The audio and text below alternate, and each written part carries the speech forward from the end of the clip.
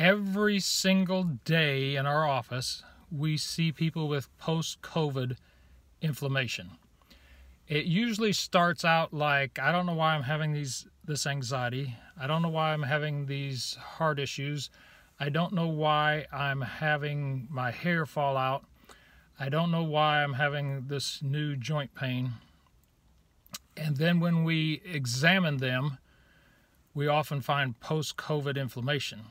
Now, it's just one of many, many things that we can find because we're working with people with chronic issues that are triggered by bacteria, viruses, parasites, heavy metals, toxins, environmental things like mold and dust. We're working with all of that. But showing up in there now, of course, is post-COVID inflammation. And I want you to know that there's two mechanisms that are happening there. And a simple exam, hands-on exam involving the brain and different reflex points will show us exactly what's going on. So we will see two things happening. One, a activation of predisposition toward a certain disease pattern. Meaning if you're predisposed toward kidney disease or heart disease or other things, that COVID can activate that predisposition. And we have a pathway with the brain and working with a person metabolically and nutritionally to help them in that area on those predispositions. The second thing is, if you have a predisposition to autoimmune responses in your body, and I'm not talking necessarily about frank autoimmune disease as defined by a medical diagnosis, which usually takes place after many years, by the way.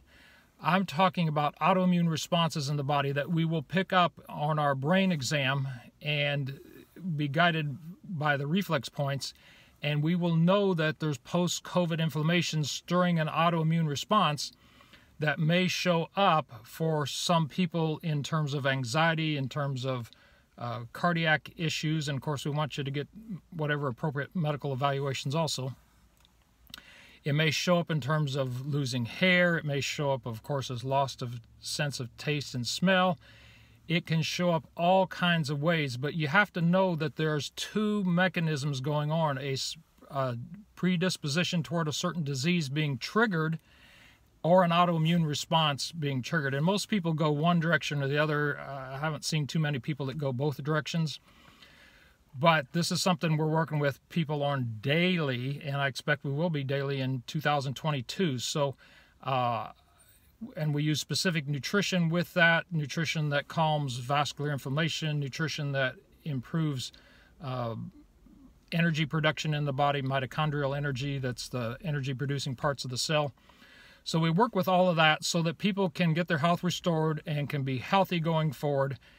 And we have lots of videos with more information along these lines. I'm Dr. Michael Winters, Winters Wellness, Chiropractic Redefined.